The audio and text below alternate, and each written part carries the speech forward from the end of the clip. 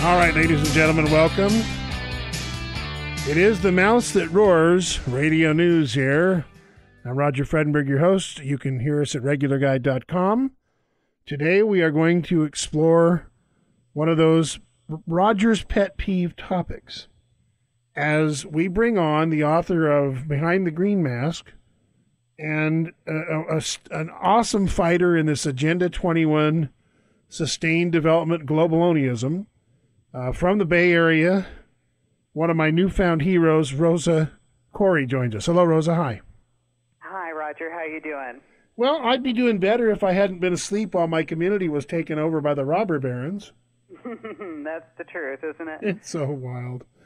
I guess just to start out with, just give me an explanation of who you are, or what is the Post-Sustainability Institute, and how did you enter and get involved in trying to stop a UN agenda?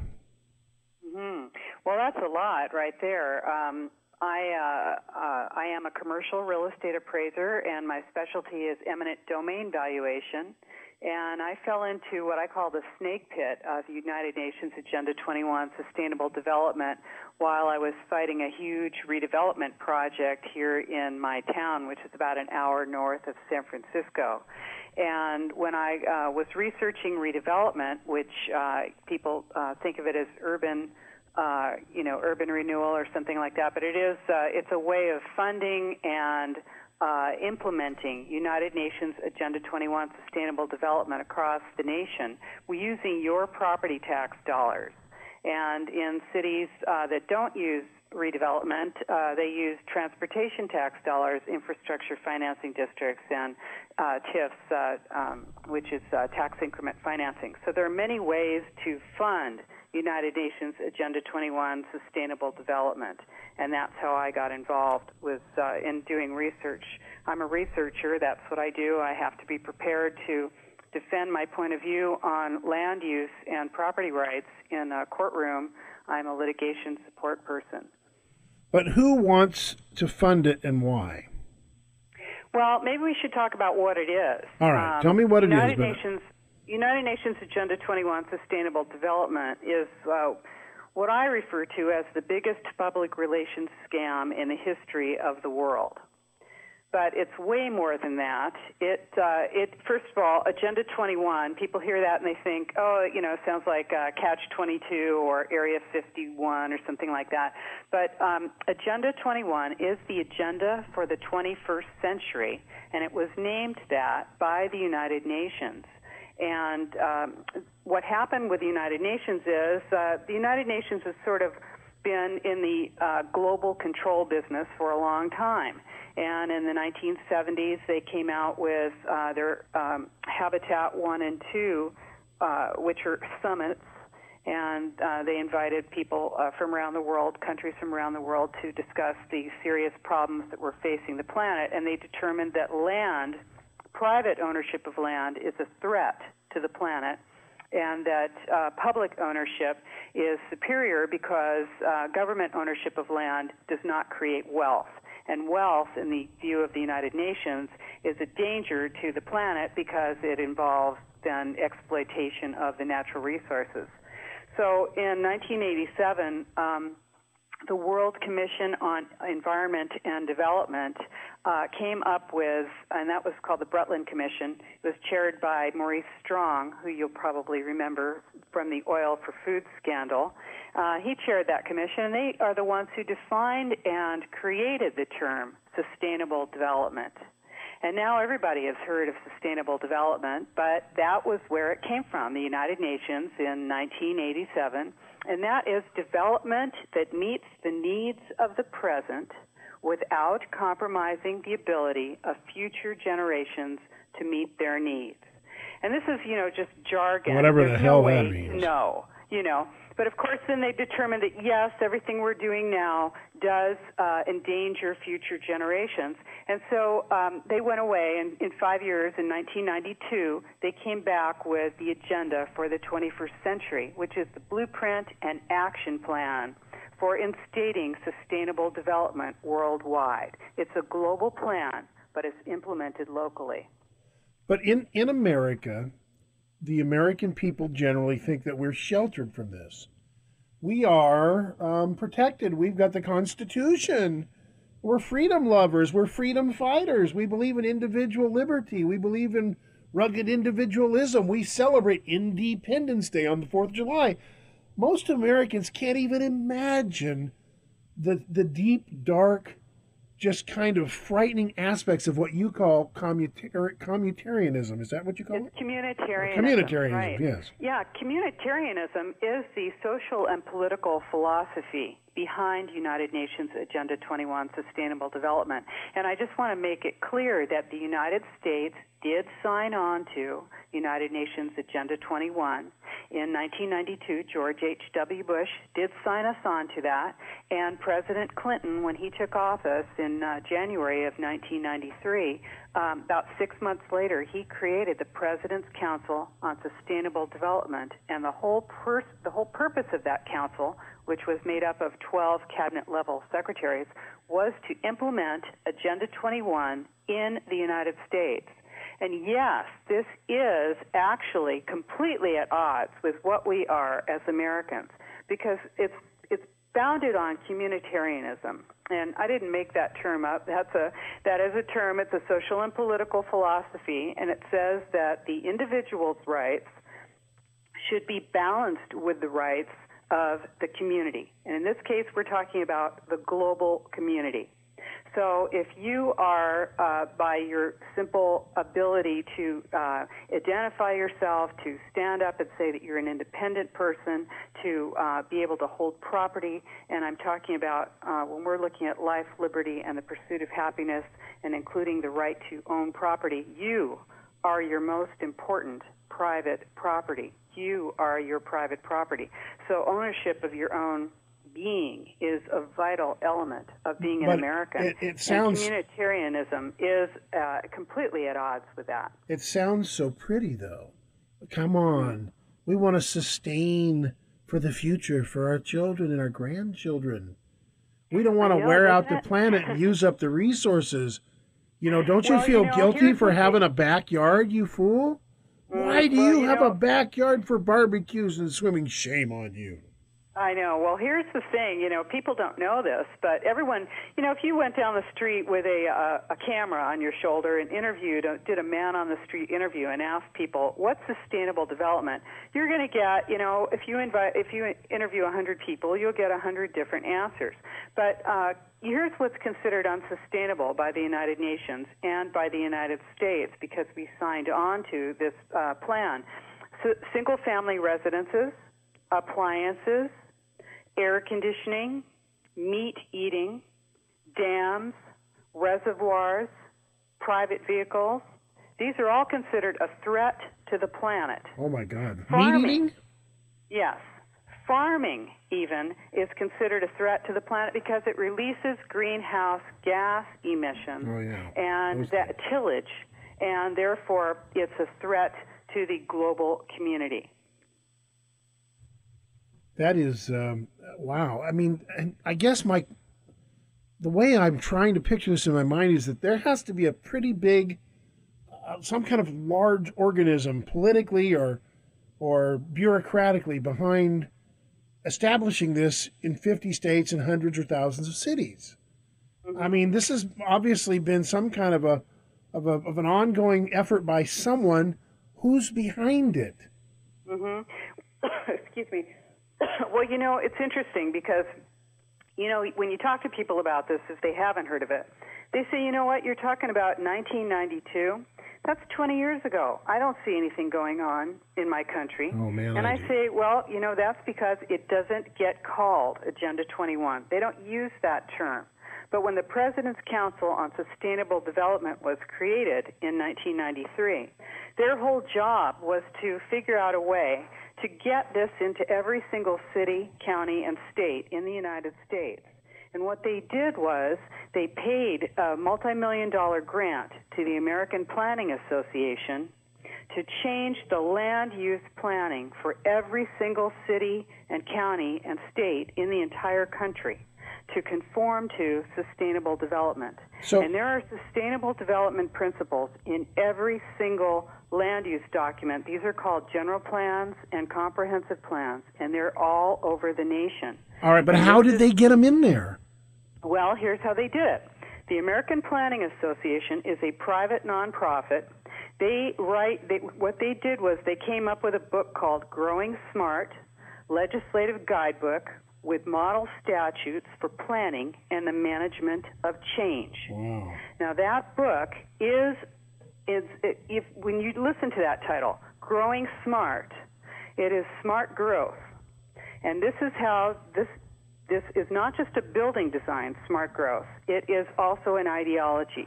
And they got that book into every single university and every college and every planning department in the entire country. And every planner has been trained in that on that book. It's in every single town in the country. And so when you go to your city and you say, how come you're building condos on top of shops right in the middle of my town, and why are my property tax dollars or my transportation tax dollars going to subsidize that? This is why. This is how they have changed our land use plans. You're unable to use your property now all over the United States unless you conform to a particular construction style that is the preferred development style of sustainable development. When I was a younger guy, I worked with Congressman Helen Chenoweth and her husband Wayne Hage. I was part of something called the Western Lands Coalition. I don't even know if they're still out there now. I worked with Congressman Cooley in Oregon, a bunch of folks trying to stop some of this stuff. And even before then was in Oregon we have what's called the Land Conservation and Development Commission. And I think everybody thought that came out of a project at Oregon State University.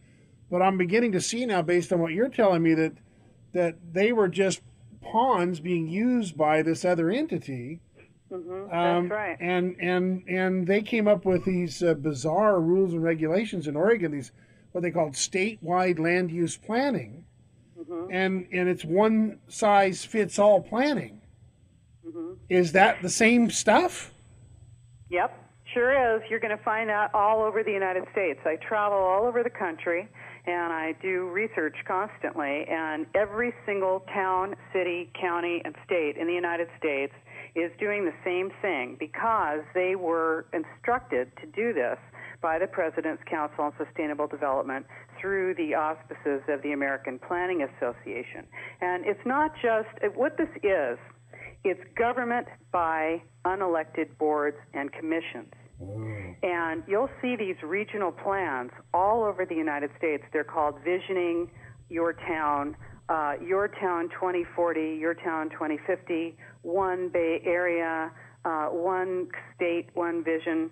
I just looked at the plan for Hanoi, Vietnam. Their Hanoi Central Regional Plan is the same as One Bay Area in San Francisco.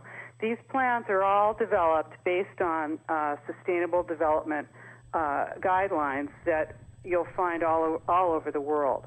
And one of the groups that is instrumental in getting this across the world is ICLEI, which stands for International Council on Local Environmental Initiatives. This is a membership group. It's made up of local elected officials, but it is not a government group. It is a private nonprofit that is made up of corporations, other nonprofits, utility companies, and elected officials. And their entire task, they were created to implement Agenda 21 Sustainable Development worldwide. Do the people who are elected, city council people, mayors, county commissioners or supervisors, do they know this is happening, or are they being duped by their own planning staff? Mm-hmm. Some of them do know. Some of them are aware. It depends on, some people, first of all, you have to ask who are they and how did they get elected? Some of these people come out of incubators that are designed to bring collaborators with United Nations Agenda 21 Sustainable Development into your city, into your town.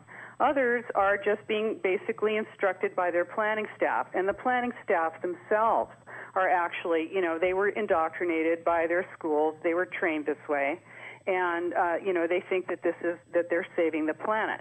Because, the idea, first of all, no, some of them don't know. It's up to us to educate our elected officials and to remove those who are not going to cooperate with us when we tell them that we do not want our government to be taken over by a corporatocracy. This is actually what's happening. It's a totalitarian corporatocracy in progress right now.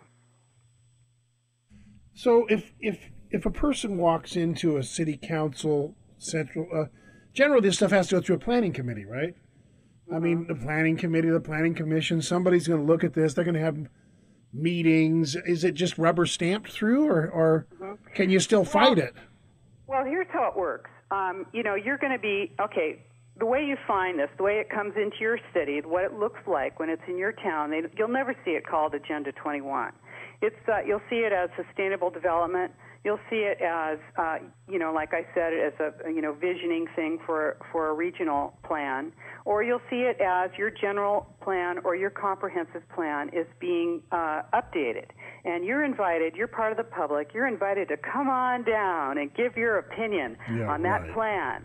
And the other thing that the President's Council on Sustainable Development did back in 1992-93 was, besides giving a huge grant to the American Planning Association to get Agenda 21 into our cities through our land use plans, they also created a book called Sustainable America, A New Consensus.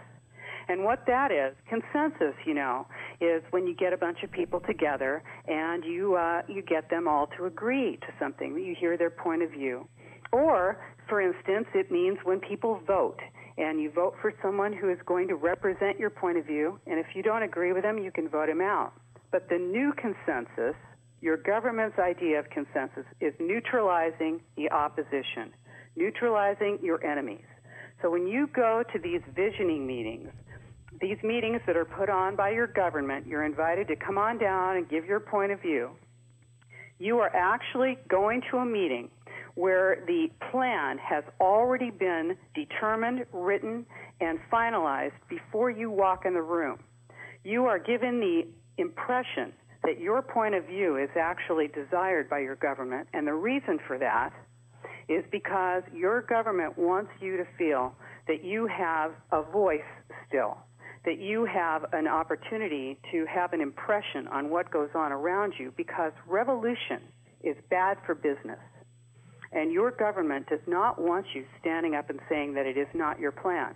They want to say later on that the citizens agreed to the plan and that you are merely some minor crank in the whole scheme of things who just doesn't happen to like it. But this is what they do. They dupe people.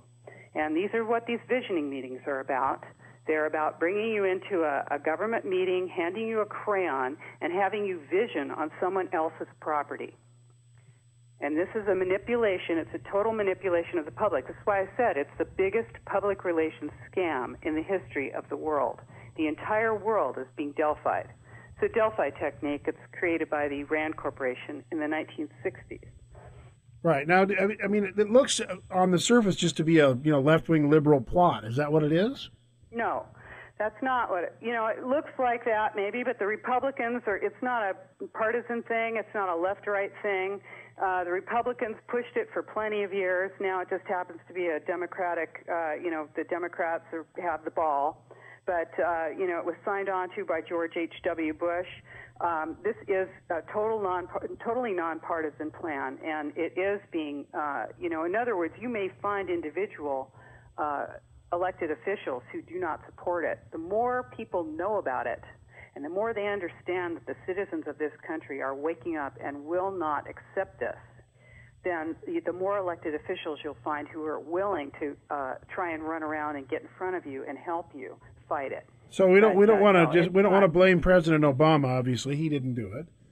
Well, he just carries the torch in this time frame. I tell you, I'm a liberal Democrat. I've been a Democrat since 1974. I did not personally vote for Obama, but, the thing is, there's no silver bullet for this. You can't just blame a guy and think that if he's not in office, it's going to go away. because you had 2 Republicans supporting it and 2 Democrats supporting it. Right, and my point for saying that is that if people think that we're going to elect Mitt Romney and all will be well and better, no. That's not going to happen. No, absolutely not. Not at all. No, this is, this plan has been accepted by your government, and it is going like a freight train. And we as Americans need to recognize that this goes completely counter to what our Constitution guarantees us, our individual rights of life, liberty, and the pursuit of happiness. Communitarianism is completely at odds with the rights of the individual, because you can't balance the rights of the individual with the rights of the community. There are no rights of the community. So the rights of the individual are always going to be at odds with the so-called rights of the community, and the individual will always lose. I wrote an article back in, I think it was around, early in the Bush administration, when they started talking about the Patriot Act and all of that. And I titled the book, or the article, something about the Gestapo. I don't remember the exact title right now, but how to stop I called it the Gestapo, like the Gestapo. Mm-hmm. I saw this Patriot Act thing coming at me, and I said, man, this is America. We don't do that here, Mm-hmm. And now, people want to go out and fight, but they just passed this addition to the Patriot Act called the NDAA, the National Defense Authorization Act. Mm-hmm. My concern is that if I step up now, am I going to be considered a terrorist or belligerent and end up, incarcerated eternally because now they can do that without a lawyer, without due process? Is that a danger? Should we be worried about this NDAA, or is it just paranoia on my part? No, you're not paranoid. This is the real deal here. We're talking about your own government that has allowed warrantless searches and domestic surveillance and identified us as potential enemy combatants and redefined torture. If an enemy was trying to destroy us, it couldn't do a better job. This, yes, this is something to be concerned about. We need to stand up as Americans and say that we will not accept this. We are not going to be good Germans. We will not go along to get along. This is not what it means to be an American. And come on, you're either going to be, if you're worried about that now, you're not worthy of being an American. You need to stand up and speak out. If you're just worried about, if you stand up and speak out, what are they going to do to you? Well, what are you then? Are you really an American? Are you really someone who has the guts to stand up and say what it means to be an American? That's what we need to do now. Well, I agree. What does the NDAA actually do? What are the dangers of it? Well, the National Defense Authorization Act, which was just passed and signed into law by President Obama, is passed by your Congress and signed into law. And it identifies us as potential enemy combatants. It defines the battlefield as the world, the entire world, including the United States. And and then there's. I listened to Rand Paul and what's his name, Unruh. Was that his name? I forgot now. But anyway, I listened to them debate this on the Senate floor, and it was stunning. The fact that we are, if you're hoarding food, supposedly, if you have weapons that you're allowed to have under our Constitution and under the law, registered weapons, if you're doing any number of things, if you're maybe looking at websites that you might not should be able to look at, according to what they're trying to push through with the new internet laws.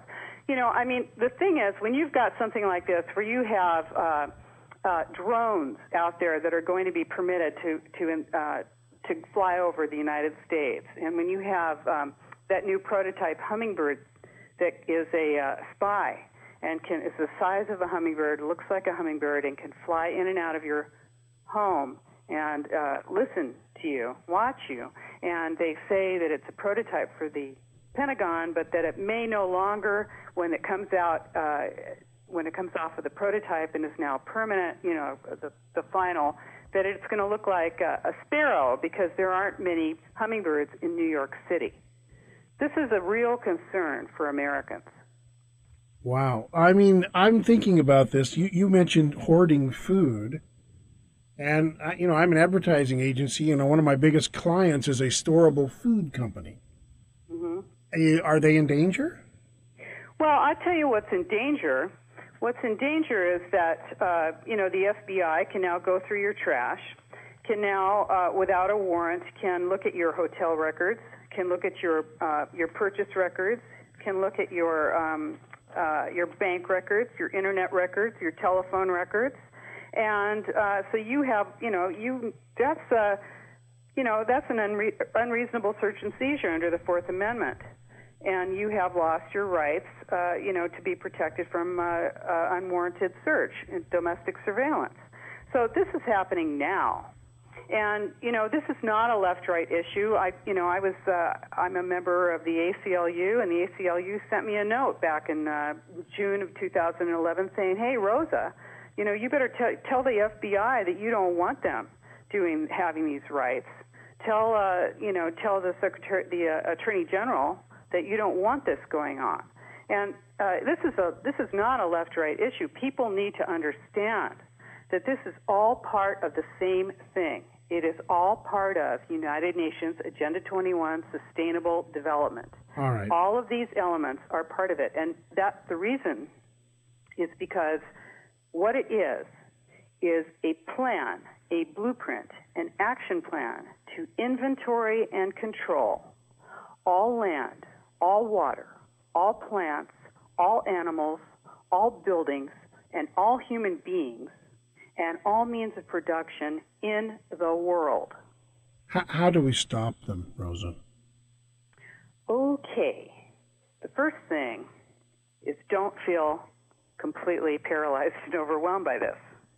It's a big thing, it's a heavy thing, but the country is waking up. I'm going all over the United States, and it's not just me. There are a lot of us out here speaking out. Everybody, everyone is part of this movement to stop it. There's no heroes. Nobody's better than anyone else. We all just do the best we can. The main thing we're going to start with is educating. We educate ourselves, and then we educate others. We educate our elected officials. We support our local politicians who are on board with us, and we remove those who are not. We vet them. We find out who supports them. What this plan is a plan of governance that goes around your elected officials. It is government by unelected boards and commissions. Oh, God. And it is a combination. It's a fascist state in process. It is corporation taking over your government. And this is what you're seeing all across the country. I have in my book, which is called Behind the Green Mask, UN Agenda 21. It's a short book. It's only about 170 pages. The last 20 pages of the book are about what you can do. And this is not, you don't need to get fancy here. That's all very basic stuff that is very doable, and people are doing it all across the world. I have people ordering my book from New Zealand, from France, from Canada, all over the world. And it's not, my book is great, but it's, it's not that you can only do it if you have my book. What you have to do when you educate yourself, we have flyers that you can put out there and tell people about it. You get out there, walk it out there. You can put out 200 flyers in an hour if you go around to people's porches and drop them on their porches. You do your research. You see who runs your town, who runs your county, and who runs your neighborhood. Because your neighborhood associations have been infiltrated by people who are collaborators with United Nations Agenda 21 Sustainable Development. These are people who are incubated from nonprofit groups. For instance, we had a woman here who's running our neighborhood association. She works for the California Lung Association. She is the director of advocacy and communications. What do they advocate for? Smart growth, which is, as I said, the preferred development and design style for United Nations Agenda 21. And the reason for that is because you can be managed, surveilled, and observed while you're in a smart growth development. Smart growth is ground floor retail, built 12 feet high right to the edge of the sidewalk with 2 to 3 or more stories of residential units above that. Around the alley in the back, you have access for one-car parking in the units, 1 car per unit or less.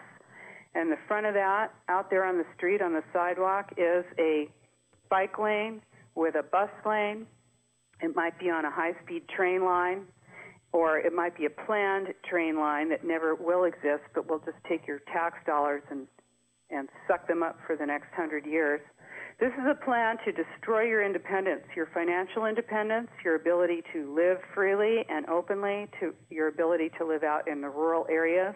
This plan brings you in from the rural areas, in from the suburban areas, into the city centers where you can be managed, controlled, and observed. That's what the design of the plan is for. Where can people learn more about this on the web? And I know to get your book. Your book's on the website, I suppose?